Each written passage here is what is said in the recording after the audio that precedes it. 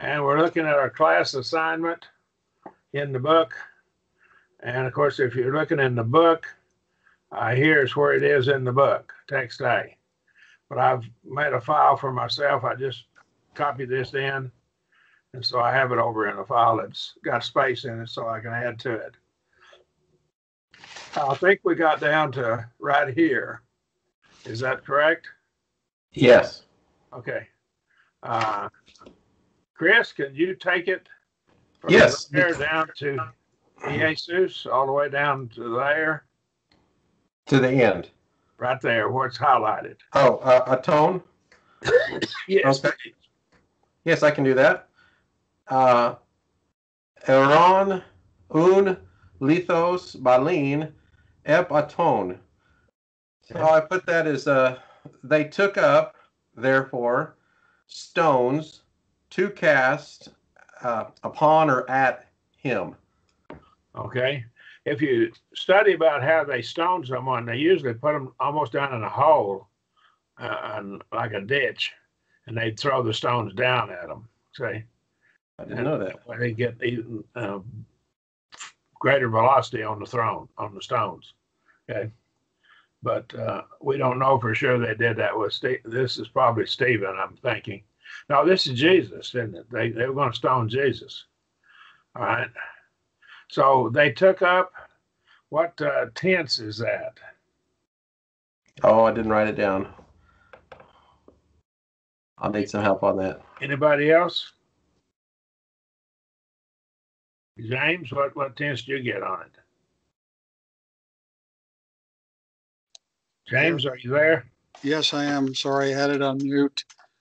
Okay. Aorist. Yeah, it is aorist. Third person plural aorist. Okay. Of Iro. All right. What about Balain? What is that? That's an infinitive. Is it aorist or is it present? I put present. I think it's aorist. Oh, is it? Okay. It's aorist infinitive. All right. And we can go back and look at the difference. And they are kind of tricky. So let's take a quick look at the difference here. I think right here. No, I don't want that one. Information for students.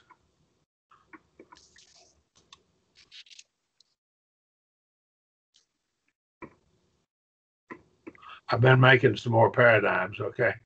But notice you got the ain ending and the ain ending. The only difference is the diacritical markings. Okay. See? So see the iota has a diacritical marking? Yes. That'll sure fool you, and you can get caught up into it if you're not careful. So this has the iota with the circumflex. Okay. That is real tricky. Okay. I'm curious if it's significant that it says stones instead of rocks in this place here. Does it basically mean rocks at this place? Well, a stone is something that's been shaped. Mm-hmm. So these are probably kind of round type stones that make them easier to throw. All right. Okay. Lithos is something shaped. Petros is not shaped necessarily, just irregular shapes. So could the shape be a natural shape, like it was shaped by the water? Yes, water moving. I think probably during the flood, a lot of it was shaped that way. So it's not necessarily someone shaped it by hand or with tools. It could be that nature shaped it. But either way it could be. Probably these were nature shaped though. Okay. Now, whenever they have found on battlefields, on Roman battlefields, the Roman soldiers used slingshots, and so they had slingshots, and they would take their stones and try to make them as round as like a ball as they could on their slingshots, so they'd go straight, and they engraved the names of their general on their stones. They just carved them in, and and I'll sometimes put a message on them, take that or something like that, from General so-and-so, okay? And so they had some writing sometimes. They'd actually write it on their stones. They'd have a bag of those stones, those slingshot guys would. They'd work on them. They'd just smooth them and work them until they got as round as they could, like a ball. So, but they found them on battlefields.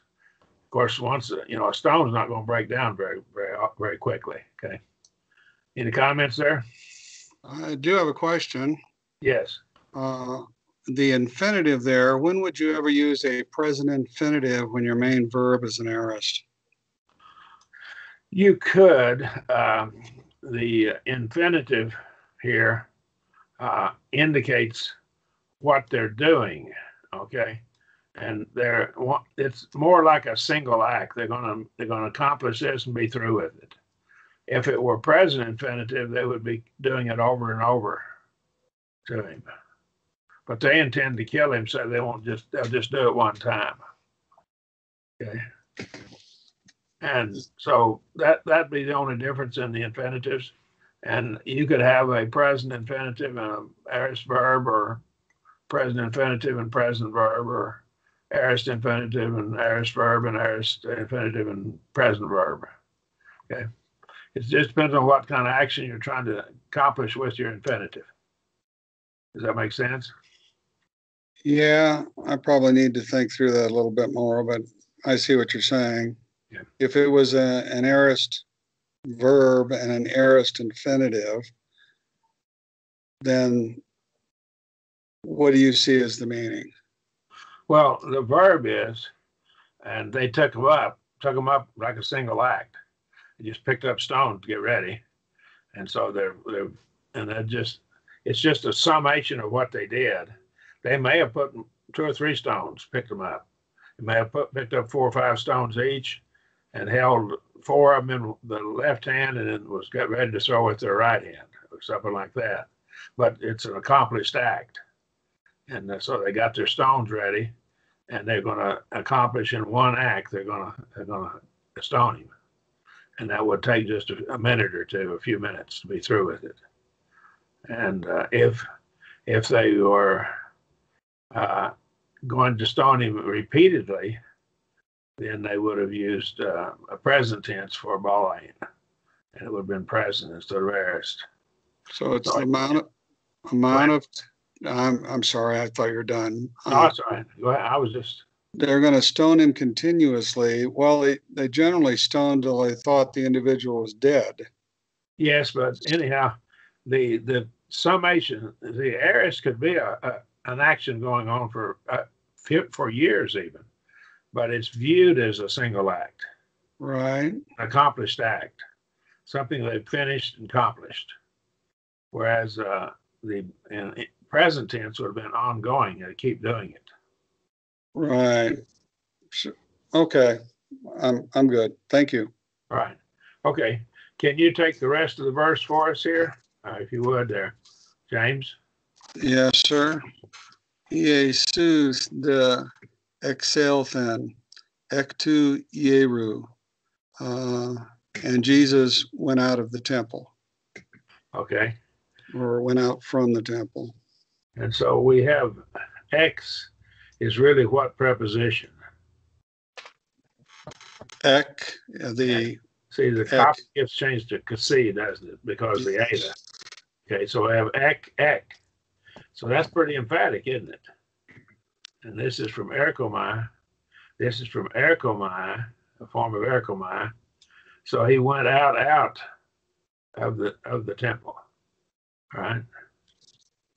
Now this right here, there's 2 words for temple, and we're not going to get into that, but there's 2 different words for temple. One of them is the whole complex, and the other one is where the priest went. Of course, Jesus wasn't in where the priest went, but okay, because he was wrong tribe. It had been sin for him to be in there. Okay, and he didn't sin. Okay, all right. So right here, that is what tense is that? See the theta?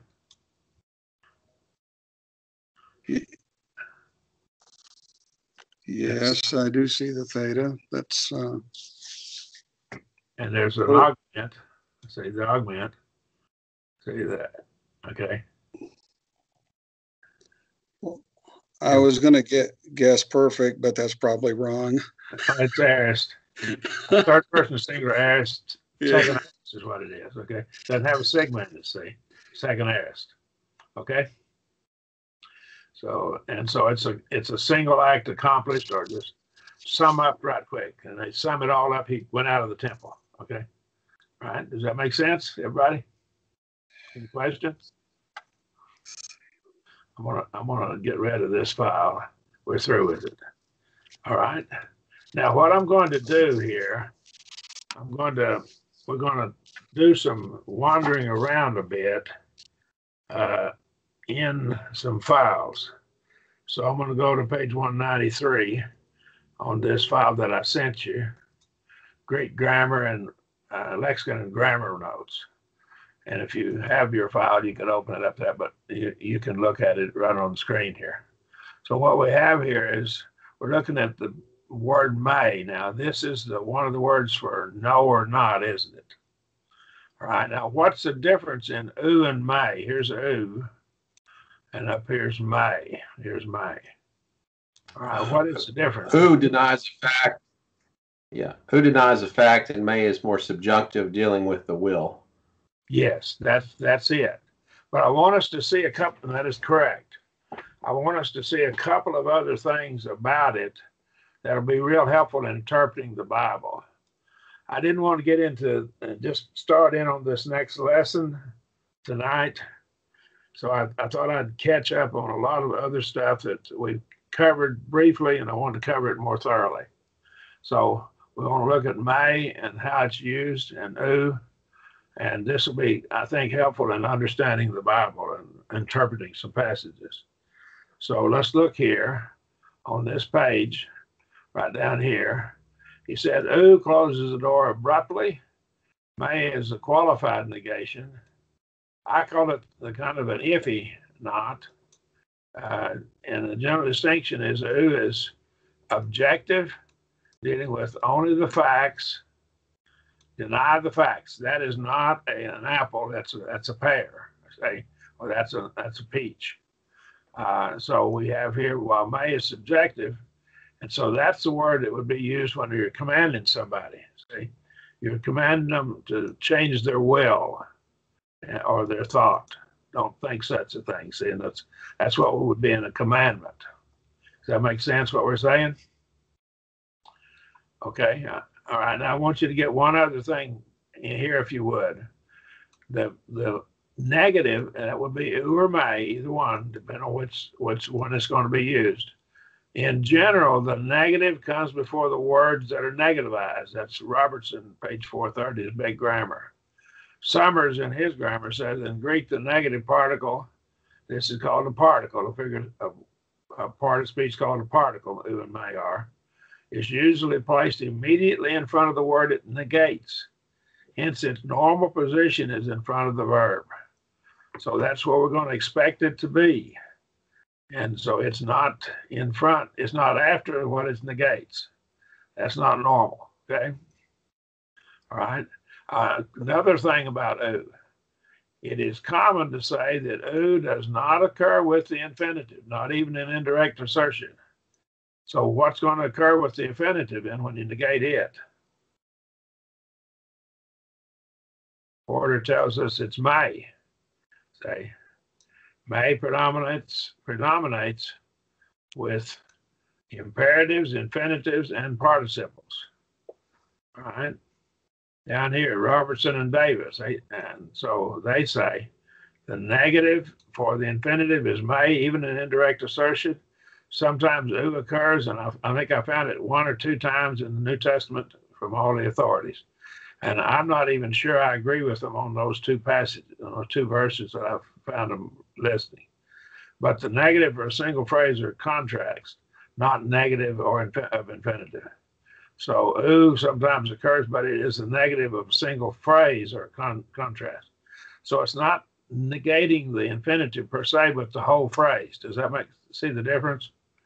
So when the infinitive is negated, it's may, right? And I've gone through all these books, and I found they claim there are one or two verses, but they're really negating the whole phrase, not the actual infinitive. Right? Now, here's something I want you to see. This is kind of important. And of course, two things you want to get. The negative almost always goes right before, immediately before the word it negates. And oo negates a finite verb. All right? May will negate your infinitives and participles. And it will be a subjunctive mood and commandments. Okay, it can negate them as well in the indicative mood. All right. Now, here's an interesting thing here. We just went through this, I believe, yeah. In sentences that are interrogative. Now, what's interrogative? What? Question. A question. All right, so if we're asking a question, the general distinction between who and may is who is objective, then on the facts, may is subjective. With the well and thought in the New Testament, who is almost entirely confined to the indicative, may monopolize the other moods. All right, now, here, who emphasizes a definite emphatic negation. May is indefinite, it's doubtful negation. When I command you not to do something, I don't know whether you will or not. I don't know whether you'll obey it. See, that's why with the commandment, it's pretty, you're not certain about what's going to happen there. All right? Now, if a negation is to be asserted unequivocally, who is always used. If hypothetically, may is invariably used. So if it's hypothetical, you use may. All right? That's kind of important to kind of keep that in mind. That we can get into some, A.T. Robertson illustrates it here. And I'll highlight it. I like his illustration. Dr. A.T. Robertson has a happy way of illustrating to his students the difference between the meaning between these negatives by picturing graphically a young man proposing to his lady friend. If she answers may, it may only mean that she wants to be coaxed a little longer, or that she is still in a state of uncertainty. But if she responds, ooh, he might as well get his hat and leave at once. That's pretty plain, isn't it? Kind of illustrates it pretty well, I think. All right, now here's what we run into. This will work with may and ooh with the word oudace. That's not one, or maydace, not one. All right, or oukete, or ouday, or oumay, and maykete, other forms of it. And when it's compounded, these rules still work with it. Okay. All right. Now, here is what I want us to really see. What happens when we ask a question? Now, if in English, if I ask a question, I could say, I'll say to some woman that I've just met, that man's not your husband, is he? What am I asking her? I'm asking her to tell me whether he's her husband or not, see? So, or I could say, that child over there, that's not your child, is it? So we can say it two different ways. The first way, I think he might be, kind of iffy, I'm not sure. And the second one, I'm saying, that's not your child, is it? So I'm assuming it's not. But the Greek way here is, if you ask a question and use may, it implies you expect a no answer. That's not your child, is it? See? If you use ooh, now this is Dana and Maddie. Here is Porter. All right. Question expecting a negative answer normally is negated by may. In questions that are asked affirmatively, now here, right here, or negatively, ooh is used with the indicative and imply an affirmative answer is expected. And may is imply a negative answer is expected. So if may is used in a question, what answer do they expect? Help me out. Negative answer. Negative answer. Not, see. May is sometimes used with the right when a negative answer is expected. Now, I'm going to go over to a passage in the New Testament. I want you to see it. So we're going to come over here to our passage. Right here is 1 Corinthians 12, 29 and 30. Let's look at it in the American Standard, then we'll go to the Greek text. Are all apostles? If you have, I think, now the New American Standard it's one of these modern translations that they keep changing it, modifying it a bit from time to time. And what they do is, when they started out, I think they were real good. Then they got kind of sloppy, and then they went back to what they had originally. Okay, so if you got the early edition or the latest edition, it'll be right on this passage. And I don't know what you have. I have 3 different issues of it, and it reads 2 different ways depending on which edition you have of it. Are all apostles? I think one version of it reads, "Are all are not apostles, are they?" See, and there's another translation or 2 that reads that way. And let's see if the Greek actually backs that up. Is everybody an apostle in the first century? Yes or no? Tell me. Well, we know the answer to that is no, don't we? Was everybody in the first century a prophet? Well, we know that's answer no, see? Now, we get into are all teachers, and here's a problem in the church. I've heard this all my life. Everybody should be a teacher. Well, I don't think so. I'll give you my thinking on this in just a moment. But let's see what the Greek actually says here in this verse 29. Go over here to the New Testament Greek. This is, all right. And I don't think there's any textual variants that change this anyhow in the end of the manuscripts anyhow. May, Pontes, is all apostoloi, apostles. Question mark. Are all apostles? And with May, what answer do they expect? Help me out. No. Expect no. May is used with the negative answer is expected, see? Right? Here's Porter. Okay? So what the New American Standard then, what it does for us, it actually translates it that way. All or not, at least if you have the latest edition and the very earliest edition of it. All are not apostles, are they? Okay? And there's 2 or 3 other translations that translate it that way also. And any questions? So we know there was only a few apostles anyhow. It was only 14. So we know the answer to that one is no, just from text of the Bible. Me Pontes propheti. Me Pontes propheti. All are not apostles, are they? See? So all are not apostles, all are not prophets, are they? Same structure. So everybody in the first century wasn't apostles. Everybody in the first century wasn't a prophet. Me Pontes didaskaloi. That's teachers. All are not teachers, are they? And if they all weren't teachers in the first century, all shouldn't necessarily be teachers in the 21st century. Okay? You don't have a basis for that. Now, I'm not saying that people shouldn't teach their neighbor, but I think a teacher was a particular job and role in the first century. It's my conclusion. And that there's 3 qualifications for a teacher. And number 1 was that he had to be a faithful child of God. Right? So, and number 2 is he had to be sound.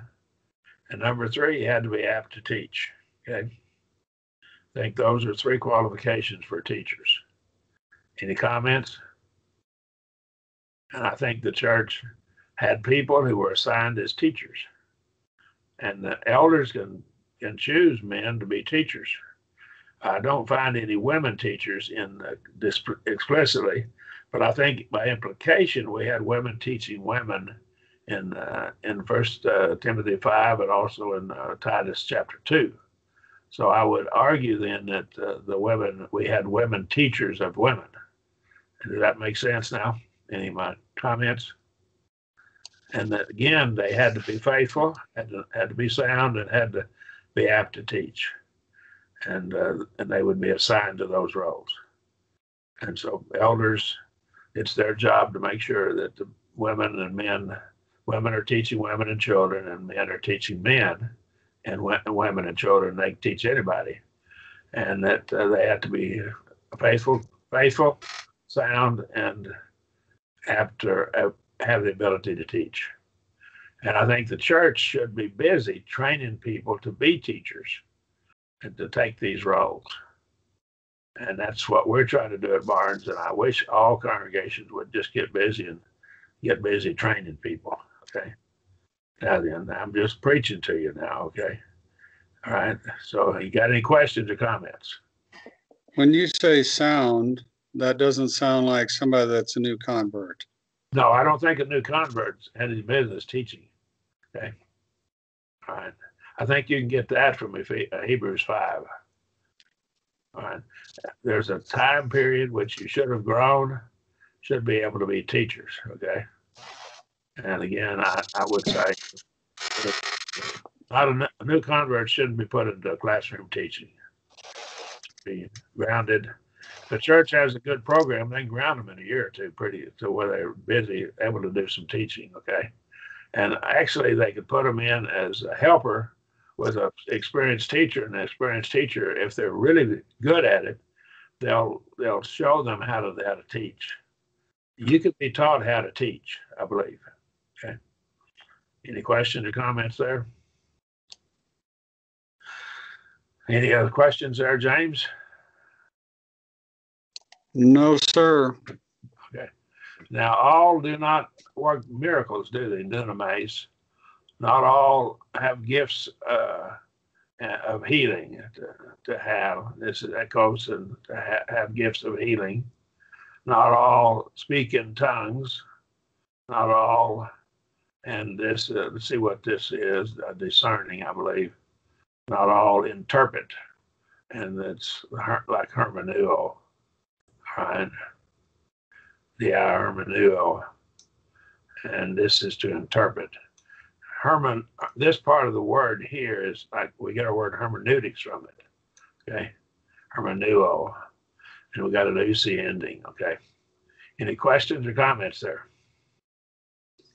All right, now I'm going to go over to Ephesians 4:11 and show you something here, and we'll see something else about this. Ephesians 4:11. All right, so go to Ephesians 4:11. All right, now let's look at the English first, so we won't have to do too much translating. And he gave some to be apostles, notice to be is in italics, and some prophets, and some evangelists, and some pastors and teachers. I want you to notice the English punctuation. Now, the American Standard and King James are different here. American Standard, I believe, is correct. We have a semicolon here, and we have a comma, another semicolon, and a comma, and another semicolon, and a comma, and then watch here. There's no comma right here. Do you see that? I think your King James has a comma there. Let's see if it does. I think it does. No, it doesn't. My King James version doesn't have a comma there either, okay? So it's got the same punctuation. All right. Now, what is that about? Why isn't there a comma there? Well, in English, if you get an English grammar rules, the fact that there's no comma here means that the pastors and teachers are the same people. They're the same group with no comma there. Now, let me illustrate this. I'll give you an illustration. If I made a will out for my children, and I'll just write on this screen up here and then get rid of it. All right. My 3 children,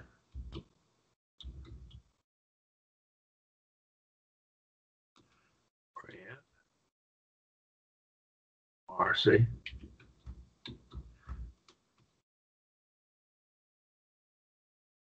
shall share equally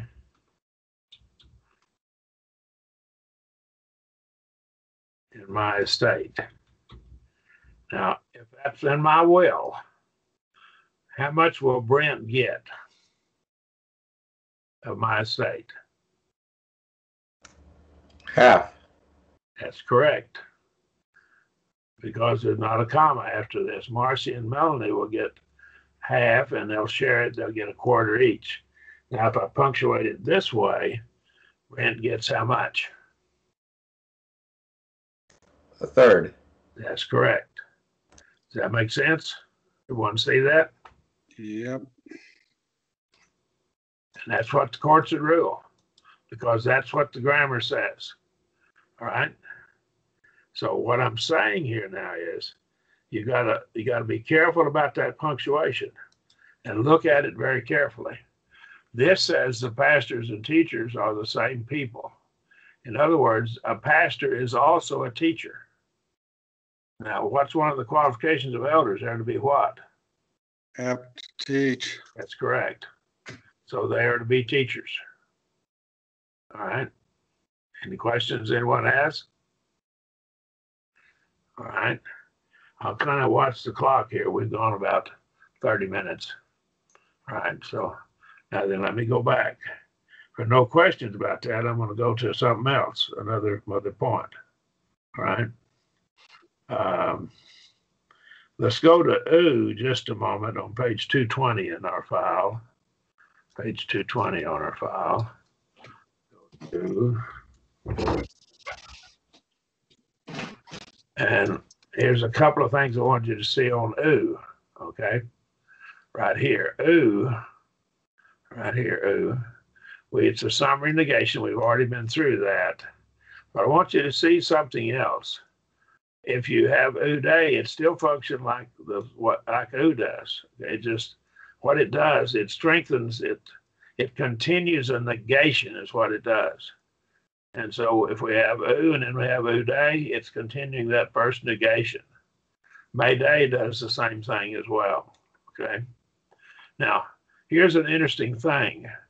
And ooh key is a little stronger than ooh, but it functions pretty much the same way. It's just a little bit stronger, okay? All right, if you have ooh with a question, and expected answer is yes.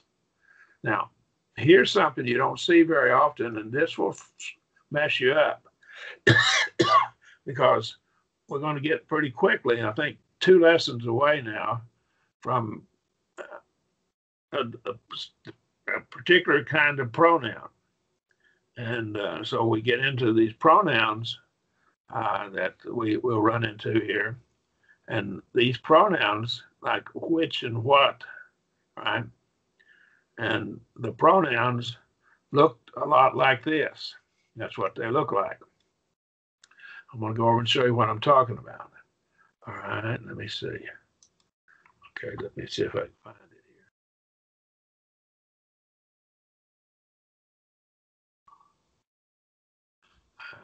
There's the other way. I'm sorry, I didn't have my page number. I could go to it right quick.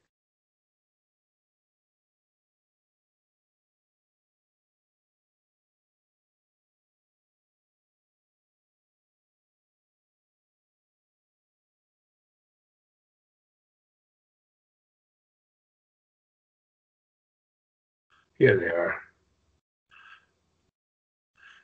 We'll be covering these pretty quickly. These are called relative pronouns, okay? And of course, we have them in English. But they look a lot like the article if you look at them. See, that almost looks like an article. But it doesn't have just a rough breathing. And notice it has a rough breathing and an accent mark too. So you can look at that if you're just hasty. You'll read that as an article if you're not careful. And it's not. It's a relative pronoun. It's neuter pronoun. And so here's the thing. Let's go back, and I want you to look at what I was looking at now. Over here, we have ooh with smooth breathing and an accent mark. Everyone see that? Going to come over here to these relative pronouns now, and we have an ooh with a rough breathing and a circumflex. Look a lot alike, don't they? Of course, they're different. Got a rough breathing, a smooth breathing, and a circumflex and an acute. But you got to be careful. You'll read this over here as not if you're not careful, or you may read this one here as a relative pronoun. So, but here, if we have normally "u" by itself with no accent mark, it just means not. But if it has an accent mark on it, it's emphatic. And so Perschbacher says it means no, and he bold-faced it. So it means no. Say no. Any questions? You see that once in a while, and you'll see it. And if it ever hits you, maybe you'll remember what it means. Any questions? I do have a question on the summary negative. Previously, it was mentioned that the "u" goes before the words it's negating. But in a summary negation, it's negating a series of words, if so to speak. Yes. Where is it typically positioned? At the beginning of the sentence, or is there a specific pattern? I think it might be at the end with a summary where they got a whole bunch of them. It could easily negate the first one, though. Okay. I'd have to look at some. I'm sorry. Summary negation. Okay. I remember it mostly always being before the word it negated. If it was negating, it could negate the first one and then go with it. But it could easily have a list of them and this and this and this and this. But a lot of times it'll have "u" over and over again. Okay. Okay. I'm not giving you a good answer. I'll have to study that. I'm sorry. No problem. Hey, you ask me questions I can't answer all the time. "U may is emphatic. And so if you have that, not is in algebra, if you have two negatives, that makes it a positive. But it doesn't do that way here. Okay. "U may" is a stronger, it's like no, it's really emphatically no. Okay. And stating prohibition emphatically. Okay. Now we have another structure that's just a little bit different. You got to be aware of this. "U may" is found quite a lot. Okay. There is "may-u." "May-u." "May-u" is only found, here's where it's found. All those times about 1, 2, 3, 4, 5, 6, I think 7 times in the whole New Testament. But right here, if you run into it, and here are the passages where you see it: John 18:11, Romans 10:18-19, 1 Corinthians 9:4-5, and 11:22. So it's in all of its except one are in John and Paul's writings, one passage in John's writings. But right here, it's a little bit different. So you need to look at this. You be aware we got this right over here to talk about, and you can study it on your own a little bit. Okay. So be aware of that. That's not the same as "u may." So "may-u," and those are your, I think, 7 passages. 1, 2, 3, 4, 5, 6. I guess 1, 2, 3, 4, 5, 6. 6 passages. Okay, I said 7. Can't count. All right. Any questions? So just be aware that there is a distinction there. Okay. All right. I did have a comment Yes. on "u may." Isn't that translated as never also? The word never? Probably because it's really emphatic not. See, there is a different word that's translated never also, but this could easily be translated never. I wouldn't have a problem with that. Okay. But it's very strong negative. Okay. Not at all. Not at all. No wise, by no means. That's there. Okay. Now I want to do something else now. "U" and "may" negate what part of speech? What part of speech do they negate? "U" negates finite verbs, usually in the indicative mood. Right? "May" negates the will, and it negates all the other infinitives, participles, and verbs in the other tenses, other moods, rather. Okay, so kind of keep that in mind. Now, how would you negate a noun?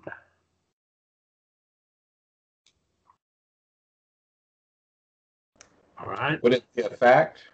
So Yes, we would use the alpha privative. Okay, the alpha privative. All right here. Let's see. It is the privative.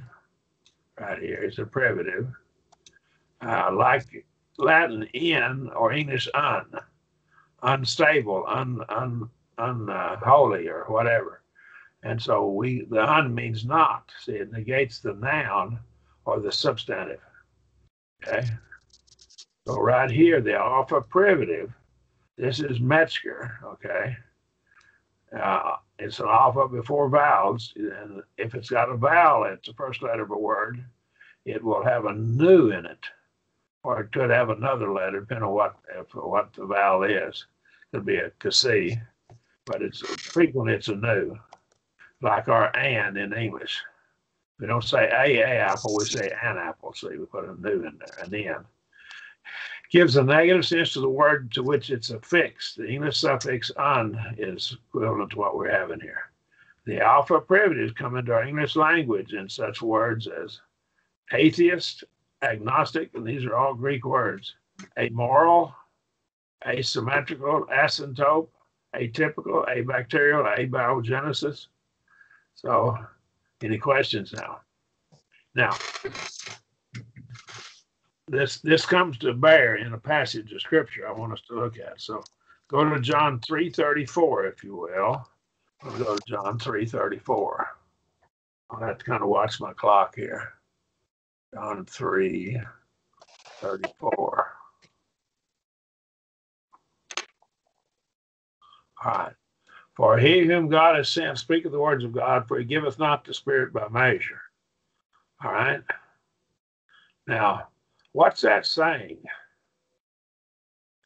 Now, the King James reads a little differently, so let's look at it. It has unto him in italics. Now, what does that mean? What does it mean when it's in italics? That's an assumption. It's not in the text. See, it's an assumption. Okay, keep that in mind. Now, if this is this denying the verb? Is it denying the word give, or is it denying the word measure? Okay. What is denied here? And let's look at the Greek now. Let's look at our Greek text. All right. For he whom, that's a relative pronoun, whom God has sent. All right. The word of God speaks. That's rhemata. The word of God, he speaks. Not out of metron, not out of a what? Metron is a measure. Not out of measure. He gives didosa. That's didomi. And so he does not give. It's the "u" denies the verb. It's saying he does not give God does not. God's the subject. God does not give the Spirit that's accusative case. He does not give the Spirit by measure. Now, that is read by a bunch of people. Here's how it's read by them. They read it like it's written this way. They read like there's an alpha right here, right in front of the metru. And it's even translated that way in a couple of translations. He gives the Spirit unmeasured to him. Okay. Well, that's not what the Greek's saying there. It's denying that he gives the Spirit by measure. And to him is not even in the text. Okay. See what I'm saying here, what I'm driving at? Somebody has actually, they're claiming that the word measure is what's denied, And that's not what's denied. Okay. If it was denying the word measure, he'd have an alpha privative on the metru. But he's actually denying the verb. Who denies the verb? So this verb is being denied. The word give is denied. It says he does not give the Spirit by measure. God does not give the Spirit by measure. But we built a whole system of doctrine on this, claiming that he does give the Spirit by measure. Okay, brethren have. Any questions? I find it amazing. Okay. All right. I'm not remember. Go ahead. I'm sorry. No, quite all right. I was going to say you're referring to, for example, the apostolic measure. Yeah. As one of those measures that he doles out. Yep. Yeah, you hear that quite often, or at least I do. Yeah, I've heard it. Okay, let's go to one more passage, and then we'll close. And let's go to the next lesson for January I think the 18th is what I set it up for. Let me check. Yes, January 18th, we'll start back up again. Okay. All right. Let's go to Acts 2, and we'll cover that right quick. Something in Acts 2, 17 and 18. It shall be in the last days, saith God, I will pour forth of my Spirit upon all flesh. Now, the English translation can be interpreted correctly. Pour forth of my Spirit. Now, is this saying the Spirit is poured forth, or is it saying something is poured forth from the Spirit? What's it saying? Well, the English could be either, couldn't it? I believe the English could be either way it's worded here. But what does the Greek say is what we want to look at. So right here, all right, and it shall be in the last days, says God, says God, I will pour out from Apo the Spirit of me. The Spirit of me. Wait a second. Apo takes what case? Help me out here. I forgot. Ablative. Ablative. And that will be source or origin. What was poured out came from the Spirit. It's not saying the Spirit was poured out. It's saying something was poured forth from the Spirit. And if you'll look in your translations, like an interlinear, they frequently won't even translate apo. They leave it out because there's a bias. Most religious groups have a direct operation of the Spirit somewhere, and they don't even translate this word. Now, King James American Standard don't translate it inaccurately, but they're not clear. In other words, it can be interpreted correctly from the English. So they're technically not wrong. They just didn't translate it as clearly as they should have. Ekeo also has a preposition ek on it, which always takes the ablative as well. And so this verb would be ablative. And of course, now remember that it was ablative before the prepositions were chosen, wasn't it? So this being ablative to pneumatos was ablative before the prepositions were chosen. So the prepositions were chosen because it was ablative. And so this right here also goes with ablative. Ek does too. Ek and apo only take the ablative case. They don't take any other cases. Both of them do. So we got two reasons to make this rascal ablative case. This right here is a dead ringer. I mean, it just right there just lays it out and hits you right in the face. All right, so right there, what was poured out was not the Spirit, but something came from the Spirit. We have exactly the same words down here in verse 18. And we have apo in it again. Now then, what I'm saying is, even when miracles were worked, it wasn't the Spirit being poured out, it was something coming from the Spirit. Any questions? I think the Septuagint even has the word apo in Joel. I'm pretty sure it does. Okay. Anybody else got any comments? All right, we're gonna go out right now and end this class, and we'll start the next class in just a few minutes.